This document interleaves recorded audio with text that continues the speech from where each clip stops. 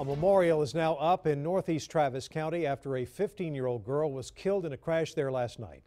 Delia Ramirez died early this morning. Troopers say the driver in an 18-wheeler truck was distracted and ran a red light, causing the crash.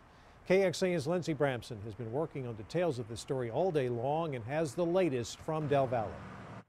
Delia Ramirez was a sophomore here at Del Valle High School. The district tells me right now their #1 priority is showing support for other students who knew her. Troopers say Delia was in the car with 37-year-old Margarita Ramirez and a 22-month-old toddler when they were hit by a tractor trailer on SH 130 near Palmer Thursday night.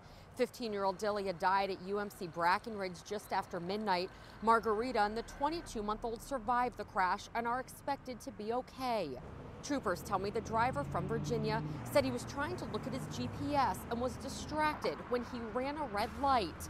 On social media sites like Twitter, classmates share photos and express their condolences. A memorial for Delia also sits where the crash happened.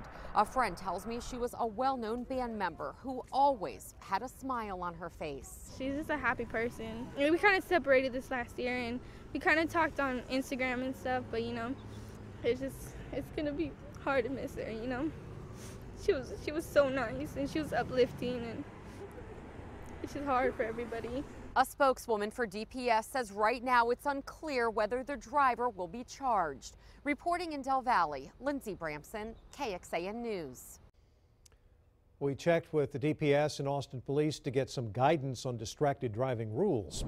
Officers told us if you cause an accident because you were distracted by your GPS, at the very minimum, you'll likely face a Class C misdemeanor and a fine. That's for crashes inside the city limits and out. But you could also face a number of other charges depending on other factors in the case. Keep in mind, Austin Police started enforcing the city's hands-free ordinance last month. It says drivers cannot enter or change information on a GPS device while driving. You're expected to set it up before you get behind the wheel.